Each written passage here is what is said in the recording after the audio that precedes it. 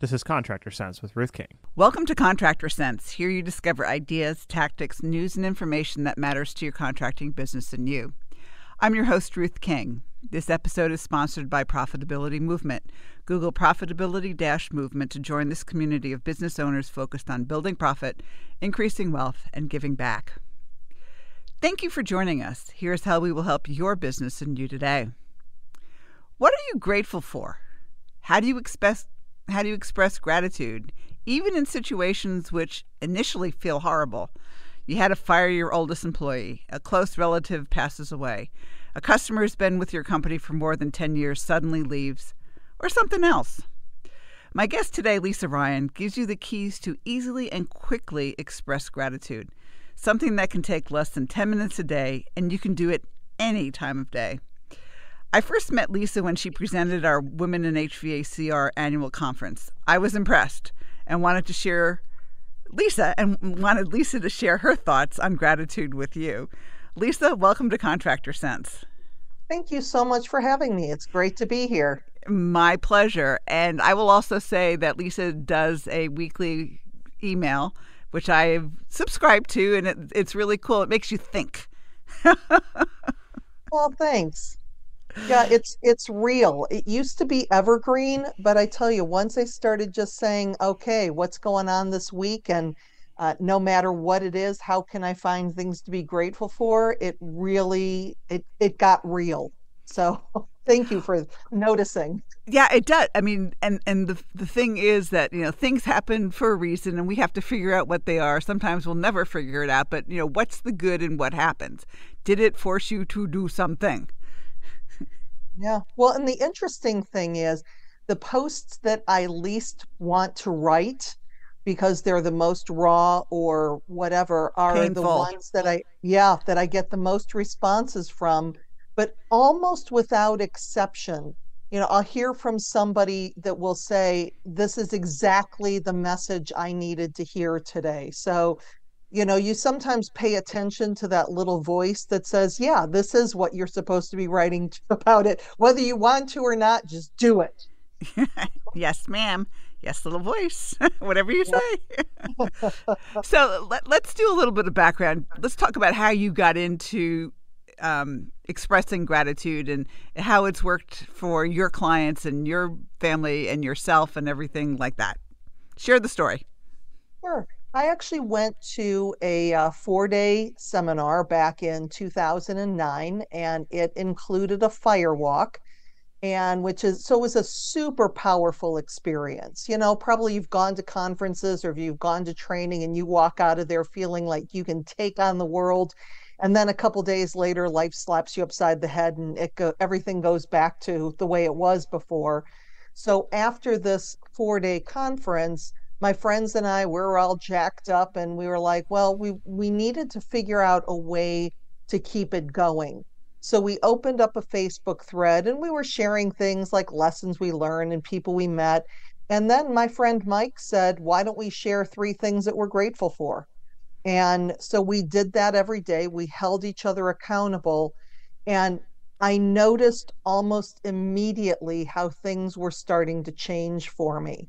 And it was so profound that I actually started researching gratitude. And in this 14 years now that I've been doing this, I've read hundreds, if not thousands, of white papers and books and attended programs and researched it to see, was what I went through something? Was it based on something or was it just luck? And what I discovered is that when you have a regular practice of gratitude, it literally rewires your brain. So I started my business knowing that that was basically the message that I was supposed to share. And back in those days, this was 2009, 2010, we really weren't talking about gratitude and appreciation in the workplace. But we were talking about employee engagement and retention. Basically, I took that message of gratitude and wove it into what companies needed to hear at that point, as far as because they were really just kind of getting on that that appreciation, that engagement bandwagon. And now, 14 years later, I'm hired just as often to talk about gratitude as I am workplace culture, because we're getting it at such a deeper level. And there's been so much that has come out between the science and the research that supports it, that we really can change our lives and change the way we look at what happens by us simply by acknowledging the good when we can find it. Yeah, and it really, I think it's also getting rid of the emotion. It's like, okay, this happened. Fine. What can we take out of it and learn from it? Is the way I look at it. And I think sometimes with age comes wisdom. And I don't know whether that's true or not, but in my 30s, I would have been a whole lot more emotional than I am now. Well, and there's a part of experiencing the emotions, because sometimes, things just suck. You get mad, you get angry, you get upset, and all of these things. And so I say to feel those emotions, but when you start coming out of the rawness of whatever that is, to be able to say, okay, done now. What's one thing I can find? What's one good thing that came out of that? So the emotion is still there, and we can get ourselves turned around to gratitude much more quickly than that, having a pity party and you're the only person invited. Nah, I don't like pity parties. I really, you know what I used to do? I haven't done it in a really long time. When something really crappy happened, I'd get on my treadmill and run a 9-minute mile for 45 minutes, and then I didn't care anymore. I would be dead if I did that. Right now, I probably would be too. I haven't run a 9-minute mile in a really long time, but when I was younger, that's what I used to do. Holy cow. Even when I was training for my first and only 5K, it's like I trained at a 12-minute mile. I am just not fast. So God bless you, sister. That's awesome. I have news for you. I'm not even running 12-minute miles now. It's a little bit longer than that, but going back for my first half in February, so it'll be fun. Wow, awesome. Yeah. So anyway, let's get back to gratitude. All right. So before we do that, let's start with the 10 minutes a day when we get back from break. So if somebody wants to get in touch with you and somebody wants to talk to you or somebody wants to get on your email list, how do they do that? They can go to my website is lisaryanspeaks.com. And to get on the gratitude thought of the week, just send me an email to lisa@grategey, GRATEGY.com, and let me know you heard us on the show and you'd like to be added to Gratitude Thought. My website is new, and I didn't include Gratitude Thought as a sign up on that. 6 lashes with a wet noodle. We'll be right back. Thanks for listening to Contractor Sense. Are you one of the contractors who enjoys getting and analyzing your financial statements each month? If not, it's probably because you haven't taken the time to discover what your profit and loss statement and balance sheet are telling you. And you probably are not making good business decisions based on timely, accurate financial statements. You know you have to do something about this, but where do you turn? Ruth King's Makes Your Financial Statements Fun and Sexy online course. These easy to understand 4 sessions explain financial statements in English rather than accounting babble. You'll discover what your financial statements mean and how to analyze them each month. Then you'll have the info you need to spot minor issues and take care of them before they become major crises and run you out of cash. Enroll today. Click on the link in the show notes or call us at 770-729-0258.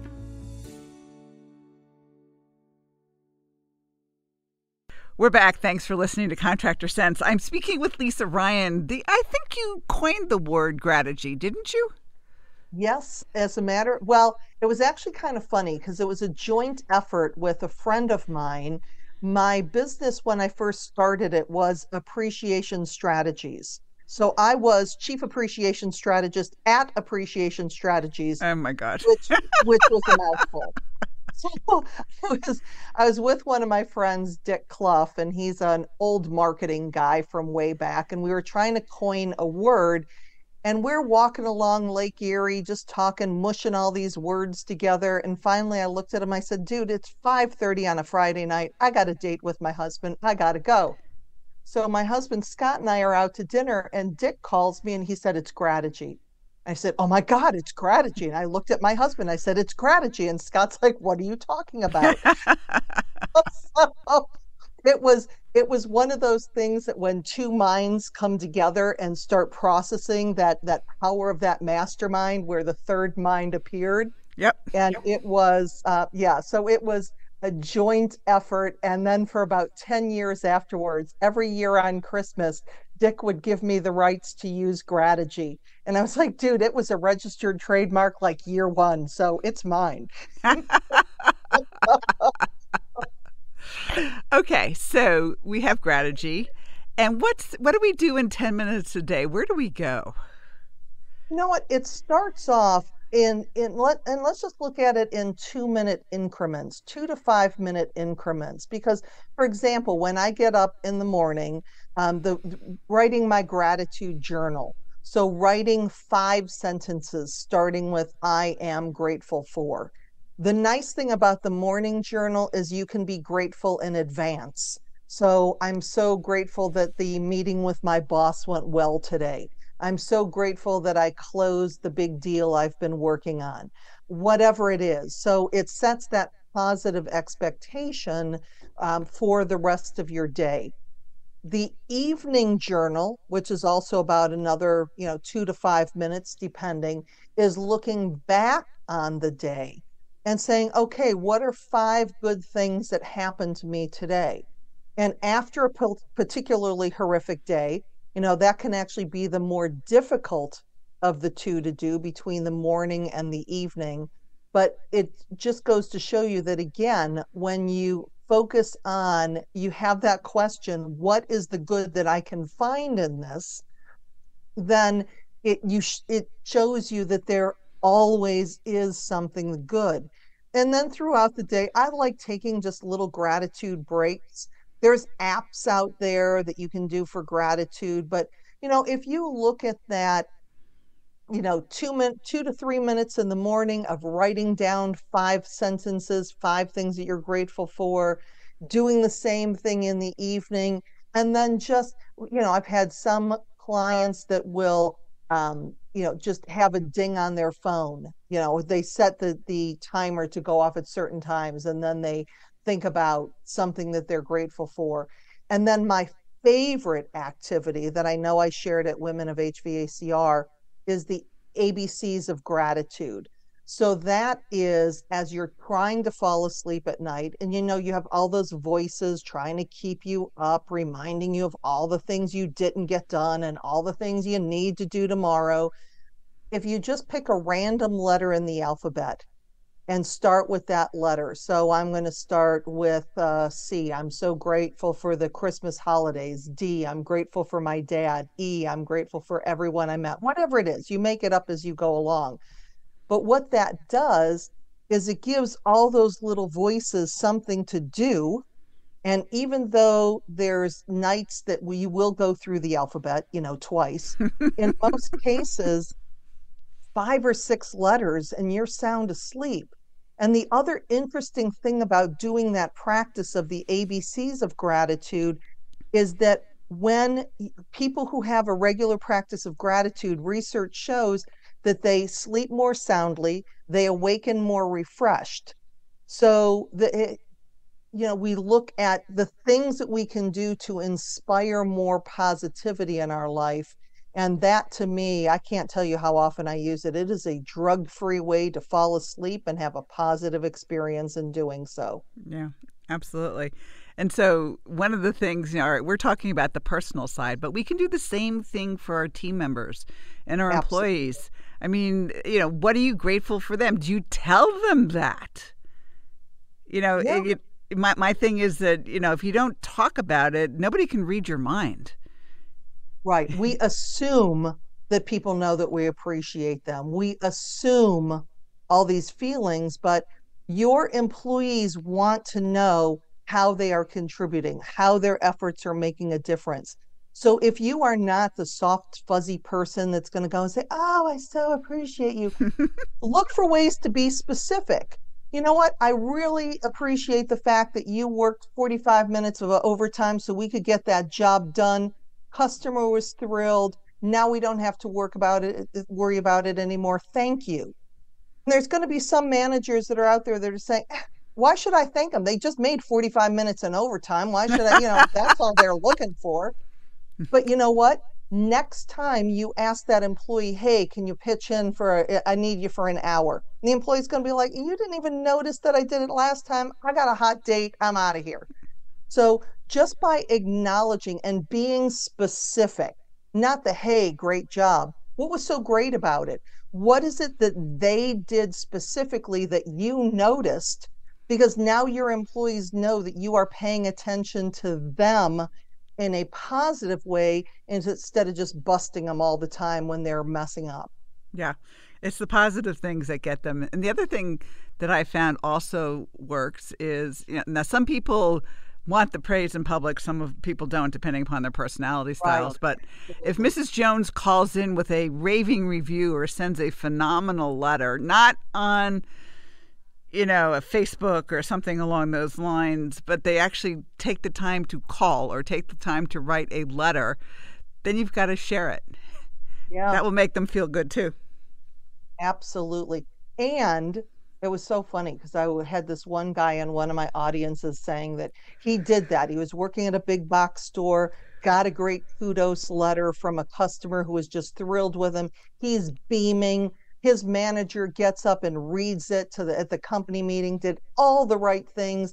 The next manager got up and said, yeah, nice letter from your mother. Oh my gosh. And that kid was gone 6 weeks later. Yeah, so I would be too. We never have fun at someone else's expense. Here's a proud moment that guy could have been with that company for 5, 6, 7 years for feeling appreciated and the boost of that manager recognizing him versus somebody else thinking that they're going to be funny. And all of a sudden now they just lost a really great employee. Yeah. I mean, somebody should have taken that manager to task. Exactly. That's what should have happened. Right. So, Lisa, final thoughts, please.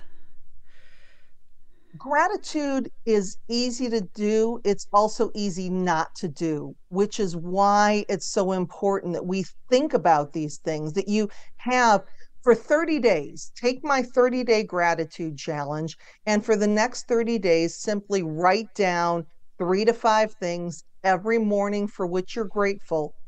And if you don't notice the difference, I promise you that other people will. Absolutely. Give us your website address one more time, please. Lisa Ryan Speaks, LisaRyanSpeaks.com. Lisa, thanks so much for joining us. I am grateful for your joining us today. You are very welcome, my friend. And thanks to all of you. I'm grateful for you too. Choose one thing that you discovered and implement it in your business. These ideas, tactics, and strategies help you make more money, have more free time, and give back. If you like today's program, spread the word. Please review this podcast on any device you're listening to it on. Help a fellow contractor make more money too. For comments or questions, call me at 770-729-0258 or email Ruth King at hvacchannel.tv. Thanks for listening. Have a great and profitable day.